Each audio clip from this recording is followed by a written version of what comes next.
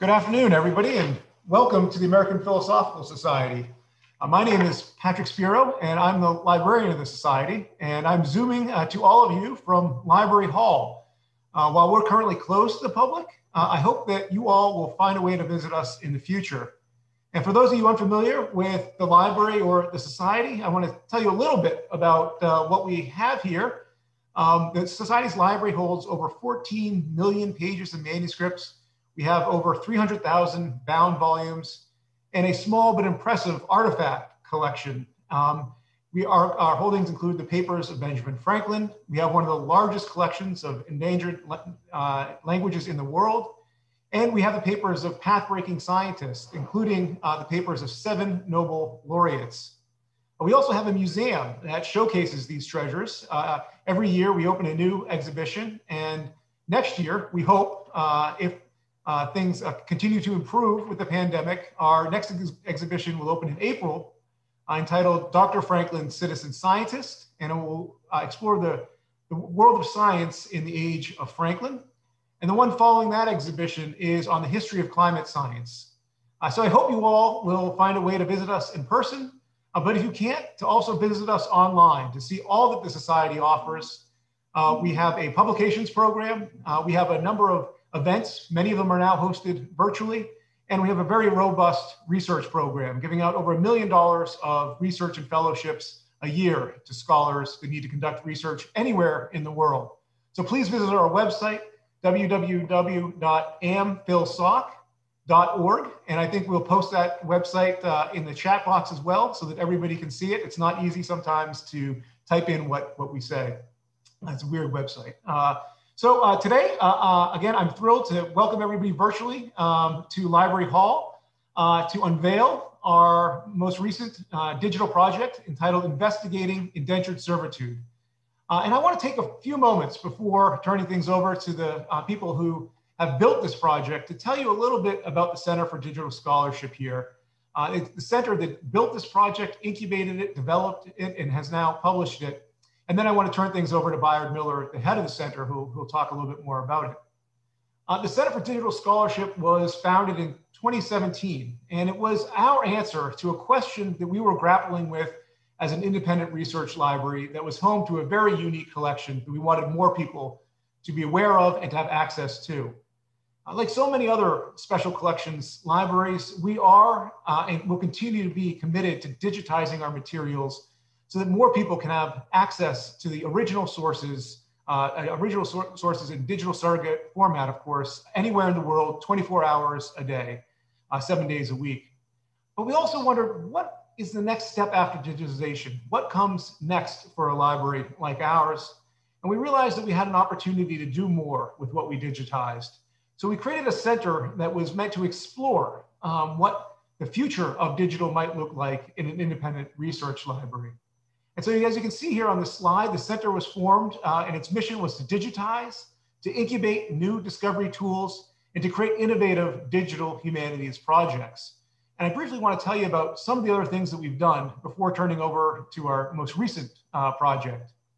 First, you'll see on this slide something that we call PAL, or People Also Liked, which was our first project. And its objective was to create an online reference tool. The idea was to use past researchers' data to help guide prospective future researchers to discover new collections they may not have originally realized might be related to their project. It works a lot like Amazon's People Also Bought or People Also Liked. And it's now an open source project that other libraries can use to integrate into their systems. And so if you're interested, I encourage you all to reach out to us to learn more. We then began to develop digital projects, the first of which was what we call Eastern State Apps. And in this project, we took all of our records, intake records for Eastern State Penitentiary, which was a early penitentiary in Philadelphia, founded in the early 19th century. We had a record of every inmate that was admitted to the prison, along with a lot of their biographical background that was taken when they first entered the prison. We thought this was an incredible source that could tell us so much about early American history, about the social life of Philadelphia, and also about the history of incarceration. And so we digitized this material, but then we created data sets out of all of it. We created an innovative website that allows for interaction, an interactive website where you can play with and manipulate this data to ask questions about the history of incarceration in Pennsylvania in the 19th century. And so I encourage you all to check out this website. Our next project we call the Benjamin Franklin Postal Project. And in this project, we hold all of the postal records of Franklin's Philadelphia Post Office. We have records of every piece of mail that arrived in Philadelphia, when it arrived, and who the recipient was. And we, again, thought this was an incredible data set. That digitizing it was one thing, but then translating that raw digital material into data sets that can be manipulated by scholars could tell us so much about early American history, about the history of Philadelphia, and also about early American communication networks. And so we released that project earlier this year, and I encourage you all to check it out. We discovered new things about Philadelphia. We discovered new things about the way the Postal Service worked, and it's a great project, and I encourage you all to check it out. And all of these projects had at their core, we wanted to show people not only what you could do with the data, but to encourage people to ask their own questions of this material, to have access to the raw data, to ask questions of it themselves, and hopefully to begin a conversation that continues in classrooms, in dining rooms, in research halls throughout the United States and indeed the world. And so investigating Indenture is our most recent initiative. It's been over a year in the works and is the product of a lot of people's time and effort, especially those in the Center for Digital Scholarship, who you'll hear from momentarily, but also outside scholars and researchers who help guide the project and help inspire us to think about what we could do with this data. And so I want to thank all of them for the work that they put into this project. And I hope you'll be as impressed with this project as I am. And so with that, I'll turn it over to Bayard, who's going to talk a lot more about what this project has done and what the center has done with open data. Great. Thanks, Pat. And hello, everyone. I'm Bayard Miller. As Pat said, I run the Center for Digital Scholarship here at the APS. Before I start, I should just go on record say this is my first Zoom presenting event, so I don't really know where I'm looking at any time, so just sort of bear with me with that. But I really am thrilled to be here today to introduce this project, which we've been working on for actually nearly 3 years. And you'll hear more about that in a little bit. But before I do that, I want to briefly introduce you to what open data at the APS is. So next slide. So over the past several years, we've really focused a lot of attention on what we call our open data initiative. And we've been creating structured data sets using our library's collections. Under this initiative, we, one, identify content in the APS library that's conducive to being reconfigured as data. And two, we encourage the use and reuse of the data by opening up to all and facilitating access to them. So what does this really actually mean? Next slide. We like to think of our open data initiative as sort of moving beyond digitization. Our primary focus at the CDS is to provide innovative access to APS collections. And of course, digitization is one of the main ways that we do that. But we believe that creating data sets from digital objects takes it just that one step further and sort of enhances access to collection materials by providing patrons with not only scanned images of a page, but also the data contained on that page, and also in a format that's a lot easier to manipulate and can be put to various uses, as seen here with the Eastern State data. Next slide. Great. So far we've created and released 15 open data sets, and we've launched 2 digital projects, which Patrick just highlighted before. And these projects offer several ways to interact with the data. The Eastern apps, as you see on the left, this was our first foray, as Patrick mentioned before, into the world of open data. And with this, we created a suite of interactive applications that allow users to analyze that data from the admission books taken from Philadelphia's Eastern State Penitentiary from 1839 to 1850. And again, our most recently released project is the Philadelphia Post Office Ledger Project.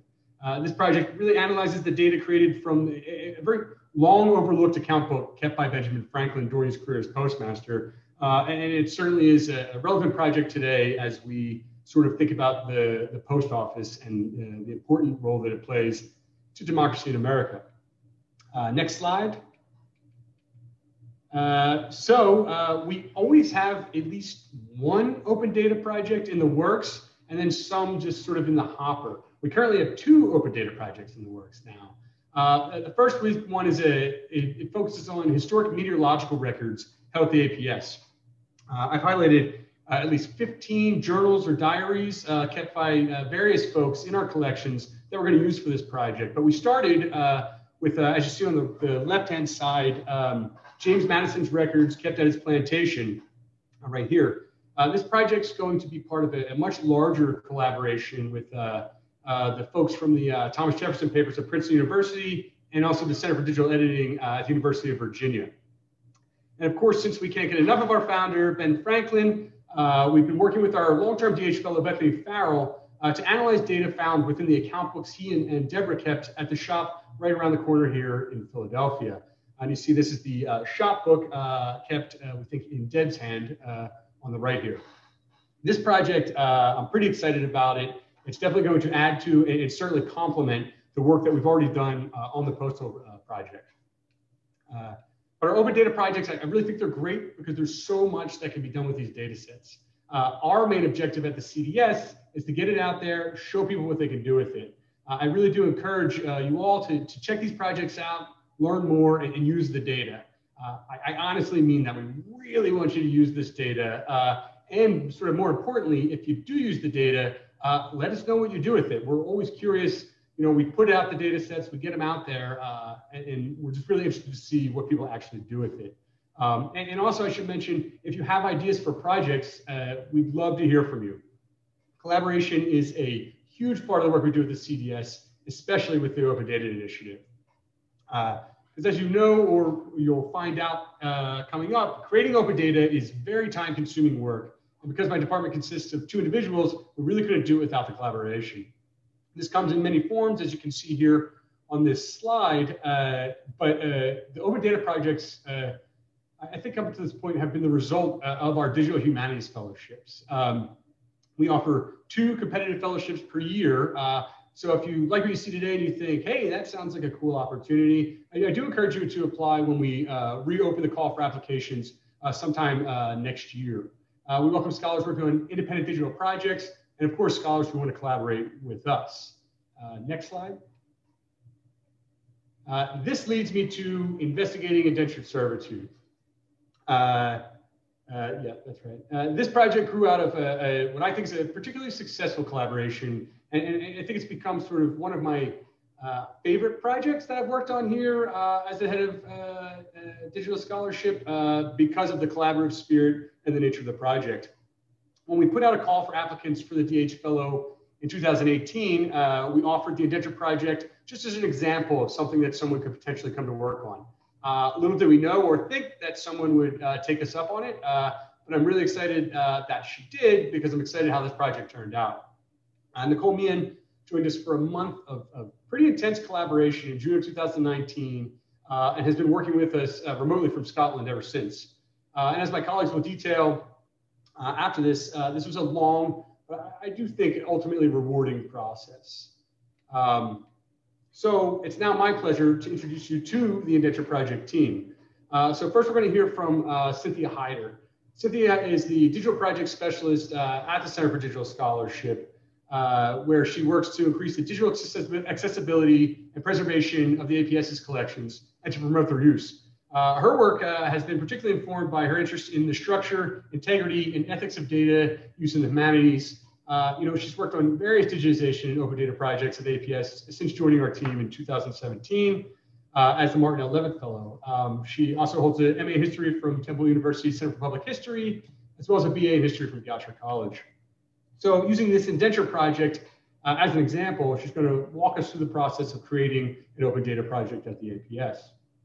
Nicôle Meehan is a lecturer in museum and gallery studies and a doctoral researcher at the University of St. Andrews. She's previously worked at the Hunterian Museum and Art Gallery, National Gallery Scotland and Historic Environment Scotland, and a range of digital and audience engagement roles. Her current research examines the systems of value that determine how the digital museum object is perceived and used in cultural context. Through examining networked interactions around digital museum objects, Nicôle assesses their impact upon memory creation. Today, Nicôle is going to discuss how this collaboration and how the Indentured Project relates to her own research. With that, I welcome both of them as they take us on their journey of discovery. Take it away, Cynthia.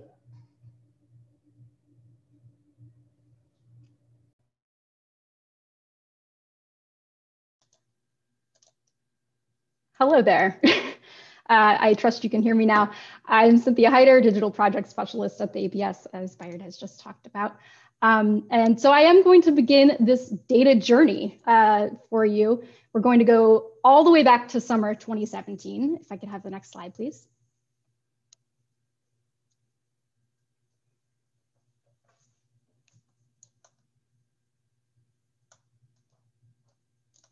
Next slide, please.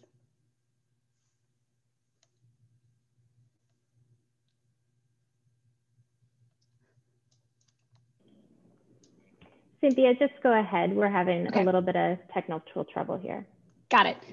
Yeah, that is a given. Any live technological demonstration will definitely go wrong. But so anyway, I'm going to take you back in your mind for now to the summer of 2017, when this project began as actually the second Open Data Initiative project through the CDS.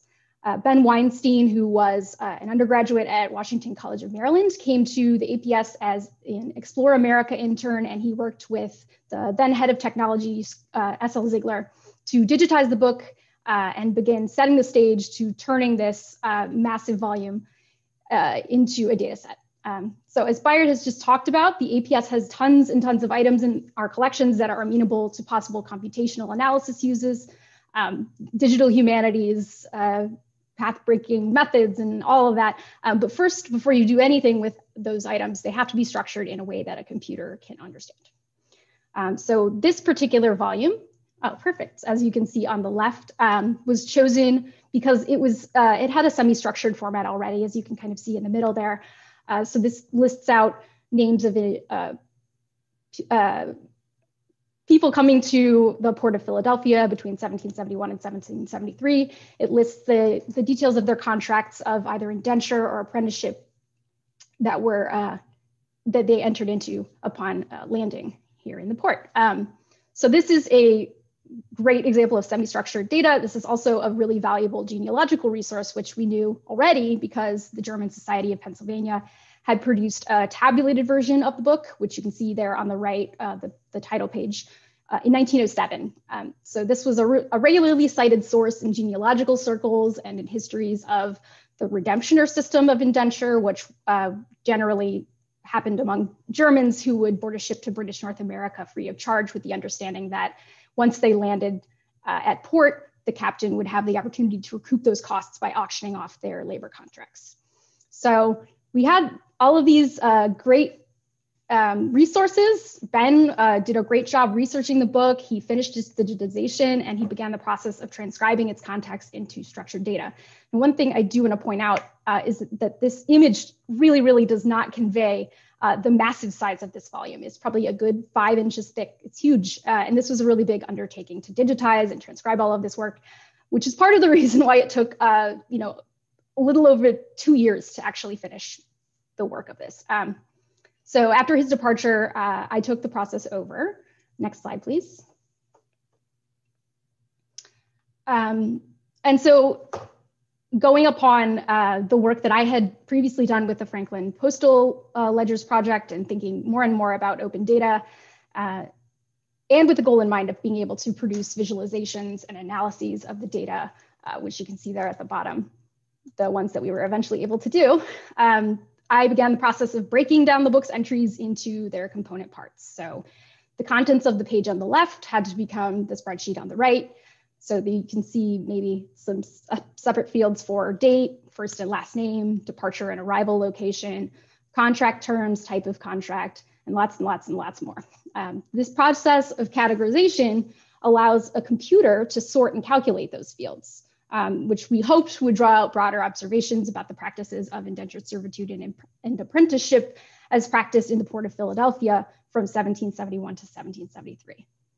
But the downside is that we had to make a lot of choices in order to essentially squeeze the nuance inherent that are inherent in these original entries so that they can fit into this nice structured spreadsheet and play nice with computational analysis tools. And so this sometimes would take the form of standardizing place names, things like that. And just so that we could have a marker there so that people could trace back our own scholarship, the process of making this data set, and for our own use as well, we would always make sure to provide a breadcrumb trail back to the original by noting carefully for each of the entries, the page it was sourced from, and we provide a URL to the scanned page in question. And that's present in the data set itself, as you can download it now. Next slide, please. Thank you. So with this process, as I mentioned, come a lot of complexities. I want to forefront that this and all data is constructed. It's really important to be upfront about that.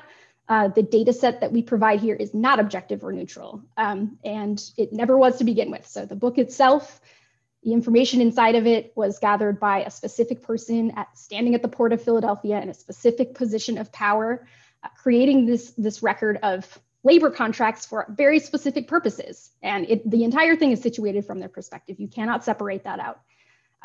But not only that, it only captures, each entry just captures one snapshot of one point in a life that is, probably under duress. And, I think we can all agree that you probably cannot quantify anyone's life by one moment alone.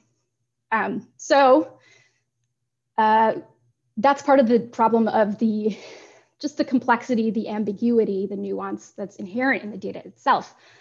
We also had to deal with the fact that the book that we have in our collection now was loaned out a couple times in the late 1800s and came back missing 10 pages, which is a problem. But luckily, because we had this German Society of Pennsylvania transcription from 1907, we were able to look at that to try and figure out what the missing pages, what was in the missing pages, 10 of which, we were able to find from here. But the other problem of that is that this tabulation is not actually accurate. So the German Society of Pennsylvania, again, this data is constructed for a specific purpose, people going through to usually perform genealogical research. So there were things that they left out. So that's, unfortunately, we don't have that for those 10 pages in our particular data set.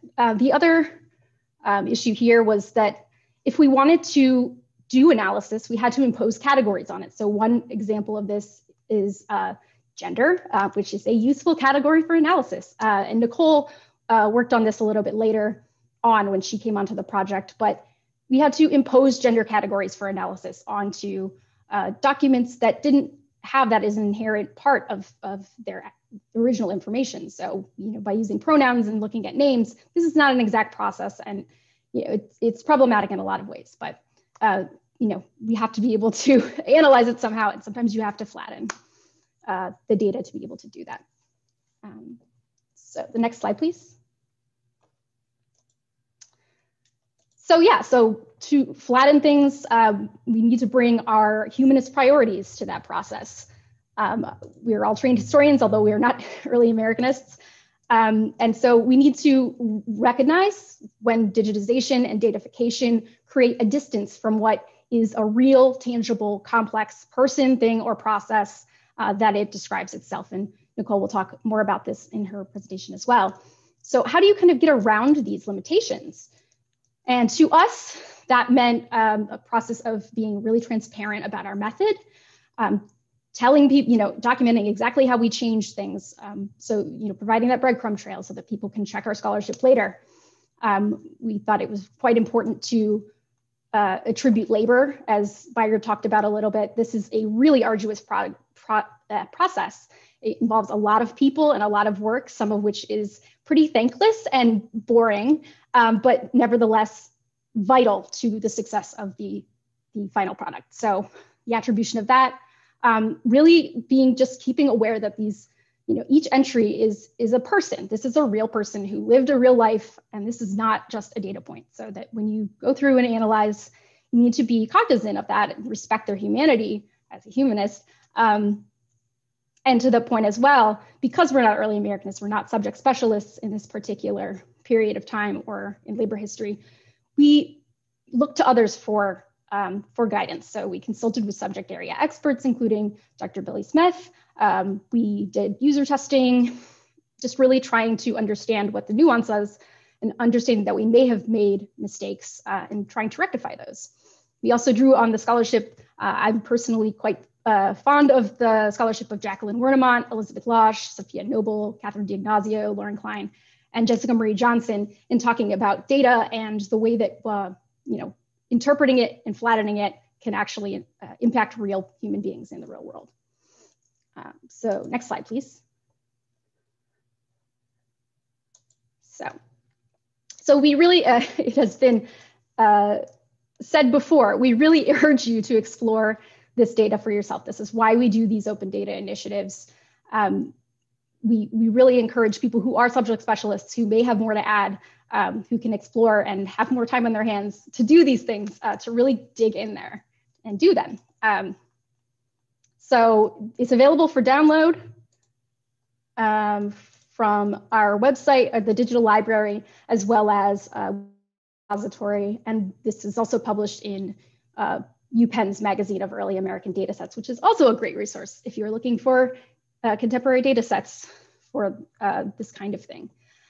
So you do have to download the dataset itself if you want to play around with it, because at this point we don't have a way to make it full text searchable within our digital library. But once you do that, you can undertake the process of comparing it with other contemporary primary sources and datasets. You can visualize it. We use Tableau on our website, but there's other tools like Palladio, Flourish, and Data Wrapper that work quite well. And you can use this you can use this as a genealogist. You can use this as an individual, but it's also ideal for the classroom. So the component of data ethics and critical data literacy is one that's a big issue in the DH classroom in recent times. There's also an opportunity for critical primary source analysis, genealogical research, and just looking at social history and generally pulling out stories that might not necessarily be documented in other places. So with that, we really, really hope that you'll use the data and let us know what you come up with. But I will hand it off to Nicôle now, who is going to talk a little bit more about her interest in the way that people actually do interact with sources like this and what that means. Thanks. Hi there, I'm Nicôle Meehan. I'm a lecturer and doctoral researcher at the University of St Andrews in Scotland. So you'll see that I'm currently in Scotland, which is why it's dark outside. It's at 6 p.m. here. I'm absolutely delighted to be here with you today to discuss this project. It's been one of the most enjoyable collaborative projects that I've been involved in, and one that I think has achieved a great result. And I hope that you'll agree with me once you explore the exhibition. So today I want to talk about the project, its impact on my scholarship, and how it's informed my wider research. I do also want to start by saying that I am also not an early Americanist, and I have to admit that this exhibition is my first foray into the subject matter and indeed my own journey of discovery. Therefore, as a digital humanities fellow, I really approached the exhibition from a beginner's perspective, but I think in some ways this is a really productive and helpful starting point. So in my own research, I think widely about the digital museum object and its impact of the increasing presence of it on wider forms of group remembering. Strangely, these objects are created every day by cultural institutions, but they do not yet have an agreed upon definition. For the purposes, therefore, of this talk and my research project, I have opted to define the digital museum object as one that's purposefully created by a museum or cultural institution as a true and faithful digitized image of a physical museum object in 2D or 3D, or a born digital object. And you can see on this slide that can encompass a wide range of objects. This is just a few screenshots of images in the British Museum's online collection database. Really importantly, though, I'd like to say that I don't view, or I'd like to trouble the thought that the digital museum object is simply a replica, a copy, or a surrogate. I think it has much more to offer us, and by divorcing it from that sort of hierarchical relationship with the physical, we can interrogate that. So I was really delighted to be involved in curating this exhibition at the American Philosophical Society, built from and with digital museum objects. I was absolutely thrilled when my application was accepted, and I would really encourage anyone who's thinking about applying to get an application in there, because it's a fabulous experience.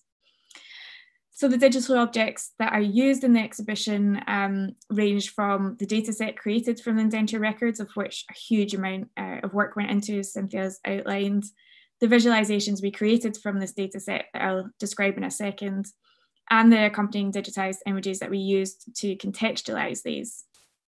And being involved in this process really influenced and impacted my scholarship in two main ways. The first has been described by Cynthia, in that it really shaped my approach to data ethics.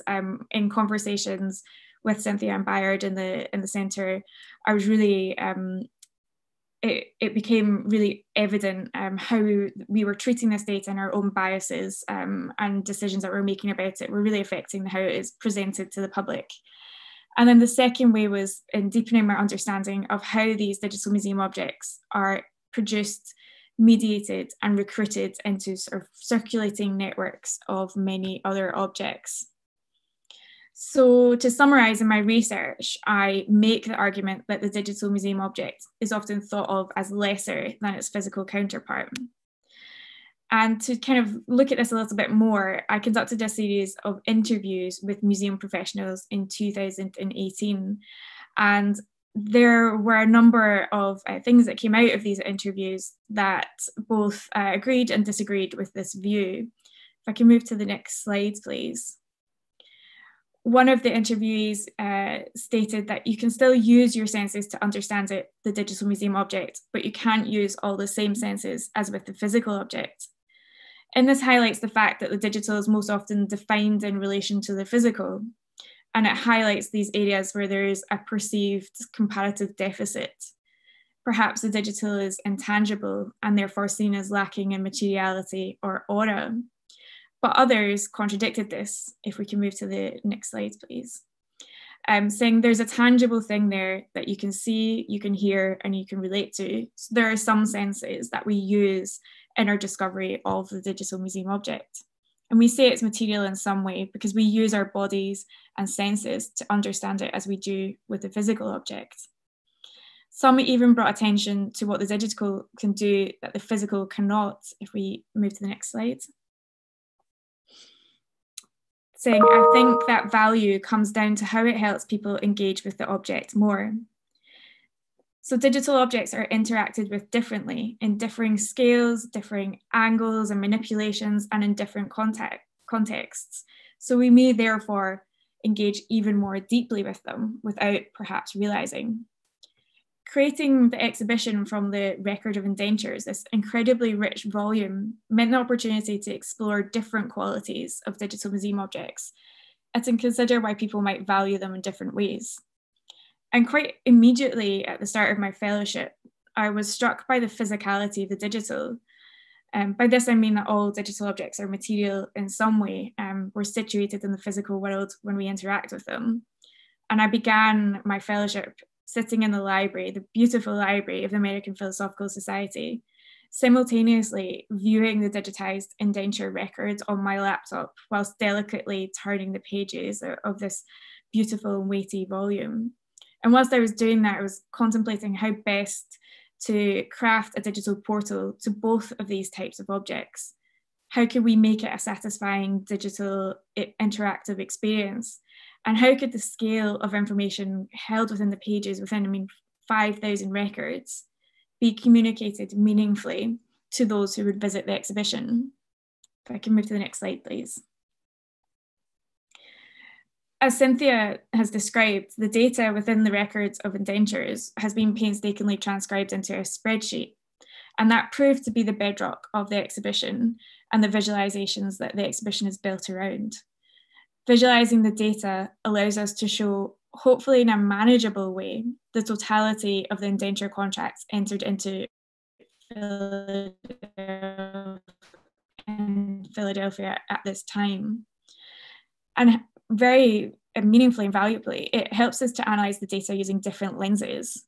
And in this case, we chose only 3 of many lenses, which were gender, time, and geography. And you can explore these when you visit the exhibition itself. If we could move to the next slide, please.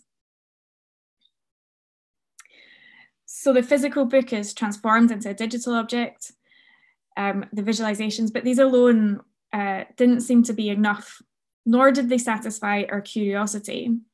For as soon as we began to examine the graphs and charts and maps that we created, we began to take note of the people within, those represented in the dots or lines, those that comprise the normal or the norm, and then those that are radically different. And we found delving into these stories really irresistible. And we hope this would be the case for everyone who visited the exhibition. So therefore, in each theme within the exhibition, we selected one individual and we tried to find out more about them, which in turn led to us making connections with more digital museum objects. And we'll see here, this is the length of indenture visualization that we created. And highlighted on the right-hand side within the red box is someone who sits outside the norm. So the normal kind of length of contract was 4 years, but we see that there's someone who's actually indentured for 26 years. And that brings us on to the story of Catherine Beesman. If we can move to the next slide, please. So this is her entry in the indenture records, which incidentally is another digital museum object. And we know that on August the 1st, 1772, Catherine Beesman was indentured as a servant to James Smith. And in fact, we found out that this contract was a continuation of an initial agreement signed on September the 17th, 1771 with George Michael Craft. The visualization shows that this was really an unusually long period of time, and investigating further showed us that there was a mention of Catherine in another data set where we learned that she had previously resided in the Philadelphia almshouse.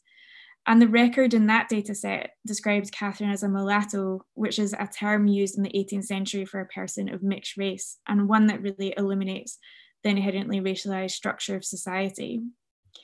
We see later that Catherine's contract was transferred back to George Michael Craft, and that she moved to the Northern Liberties area of Philadelphia to learn housewifery, to read in the Bible, to write a legible hand, and to sew plain work.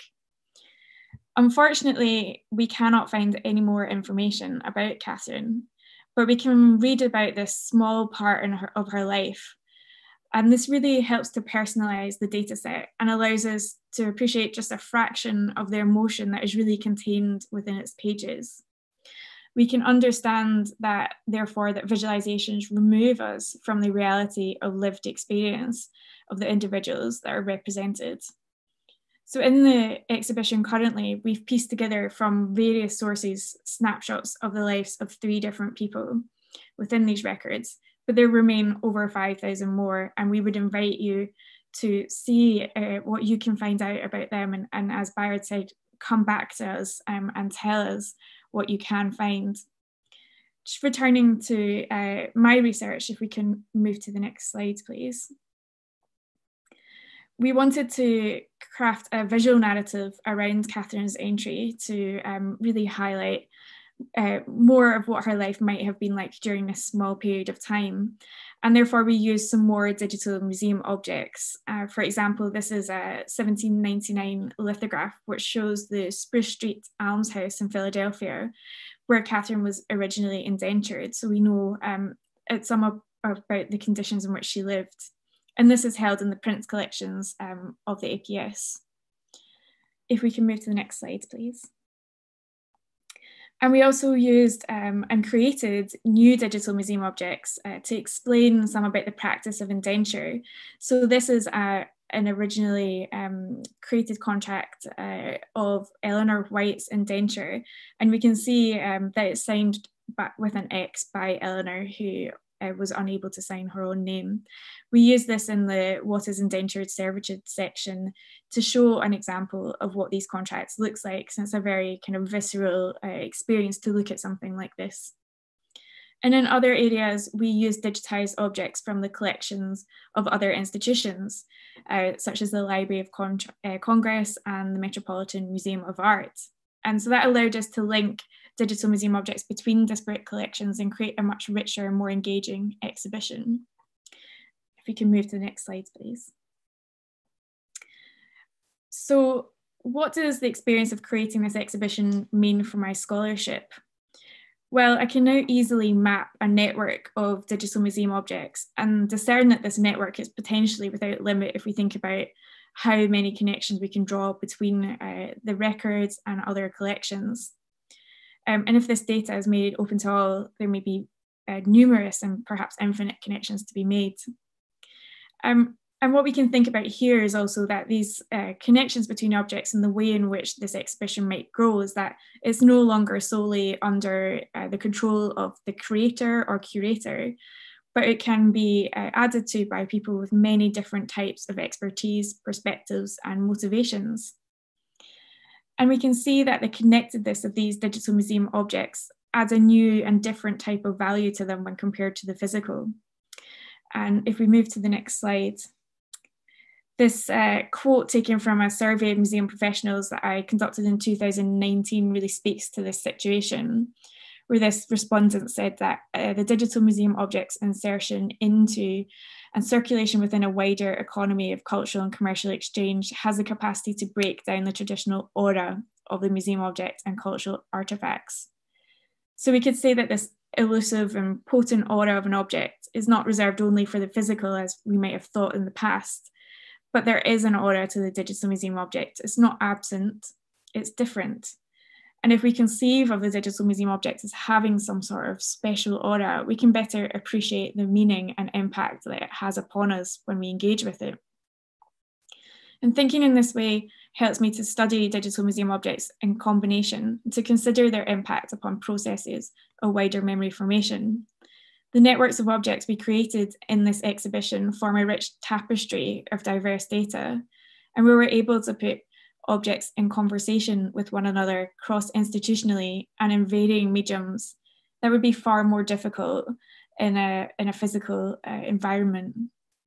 And because online visitors are more in control of their journey through exhibitions, encountering objects, themes, and information in differing permutations, the knowledge constructed and memories instituted might diverge from those intended by those who created the exhibition. And how does this activity impact cultural memory formation? Well, that's my ultimate research question, and one that I would really like your help with. If we move to the next slides, please. One of the final pages of the online exhibition is a section entitled, "What do you think?" And I've included a small form here, and I would, if you're able to log on and answer some of the questions in this form, this would help my research to discern how people might interact with objects and how this might change how they view certain periods in history. And this will hopefully help in the future to produce very mindful and deeply thoughtful exhibitions that think about their impact in this wider historical narrative.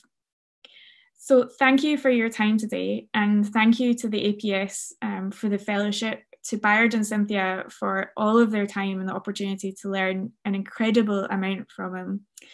What I've learned will shape my research and scholarship hugely for years to come. Please do go and experiment with the site, ask new questions of the data set, tell the stories of others within it, and come back to us and let us know what you find. I'm sure we're very happy to answer questions if there are any. Hello. Yes, there are a good amount of questions. Thanks to both Nicole and Cynthia. That was great.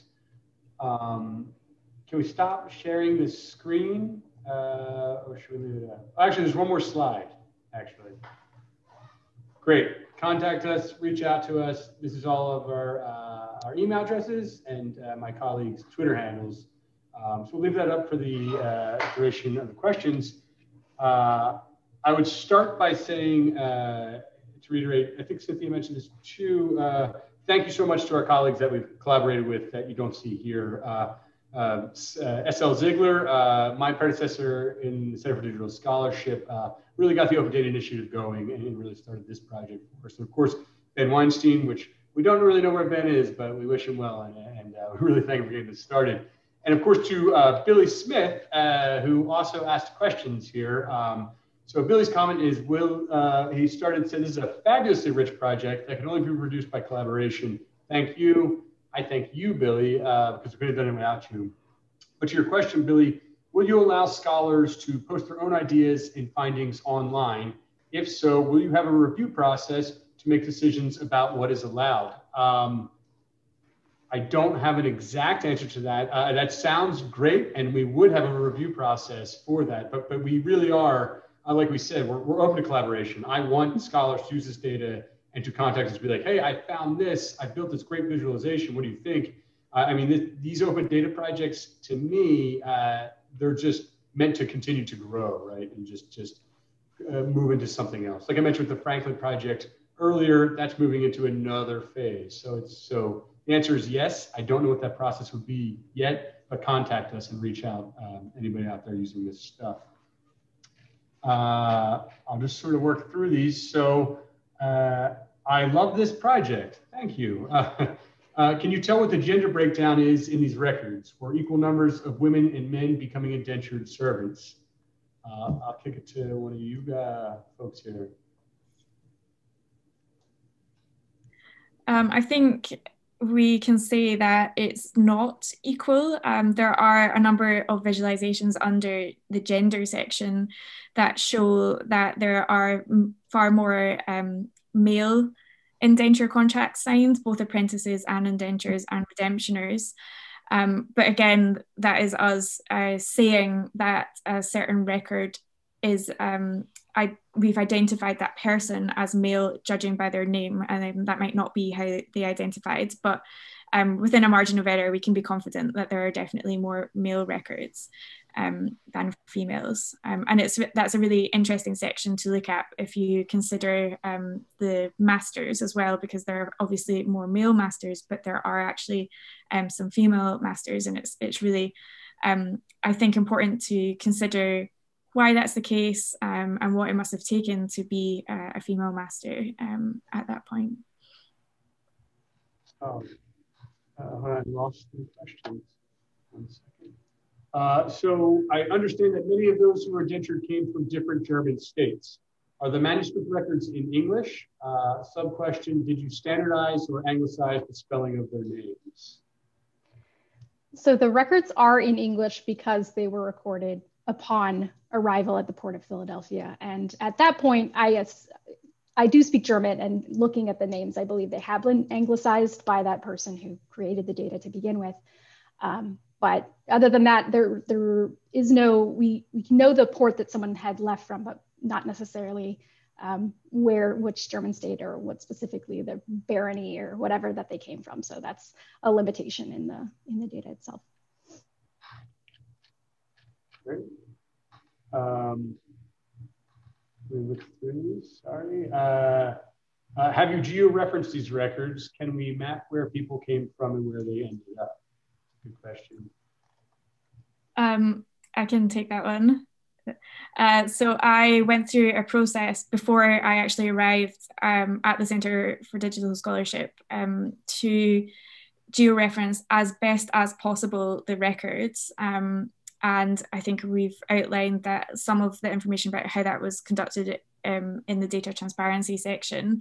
But there were, of course, limitations around that because obviously some of these areas don't exist anymore, or they've been subsumed by other areas in terms of the councils around Philadelphia. So it's not as incredibly precise exercise that I conducted, but there is georeferencing available for most of the records. Some of them don't actually have a location of departure noted, and some of them don't definitely have a location in which the indenture contract would be served. And we also have to think about the fact that some of the contracts may have been transferred. So the person may have spent a limited amount of time at the destination before moving somewhere else. So there are limitations around that data, but it should be available. And there's a few visualizations that do use the georeferencing on the website. Check it out. All right, next question. So I see you can download a spreadsheet. Can I also see a scan of the original? Yes, absolutely. With all of our open data projects, we learned early on, like sort of what to do. So within the spreadsheet, you download the spreadsheet, you go to a record, you see, oh, I want to see this record, the actual page. Within each record is a link that takes you to the exact page, the exact record in our digital library. So yes, with our projects, we always want to send people back to the original document. So because like Cynthia talked about, it's like we have biases that we put in these transcriptions, and we make different decisions for visualizations or whatnot. So it's always good to send people back to the original. So, this one comes from James Hill. Hello, James. Were the length or terms of indenture different for German immigrants than for other immigrants? I don't know. I think that would be in there in the data set. I think that that's work. Like I said before, we can't do everything, while we'd like to. But that's a good question to explore in the data set, I'd say. If you guys have anything to add, please do. The German aspect of this is partly why it was, for so long a really great, rich genealogical popular thing. And so there is some scholarship out there. Some of it is quite a bit older. Just looking, more intensely across the broader scheme of indenture and the redemption system in the British North America. So that's a great source. I don't have anything off the top of my head I can refer you to, but there is a lot of stuff out there. Great. This one comes from Tomiko. With the record of Catherine, would the name change if she was sold into? Would the name have changed if she was sold into slavery, or is there a record of business conducting by the person she was serving? For the first question, I'm not sure. I think that is a really interesting one to explore further. For the second, I tried for quite a while to find more out about George Michael Craft and her the other person who held her indenture contract, and I could get no further. But if there are unmined data sets out there that contain this information, I would be really excited to hear more about it, because I think her story is incredibly important. It's quite an exemplar of the real issues in this practice, but in certain sectors of the population who were indentured. And if we can find out more about that, I would be really interested to incorporate that into the exhibition. Great. All right, so from Anna Todd, does the digital project and the material text that it relies on only pertain to immigrant indentures, or were some of the individuals born in Philadelphia?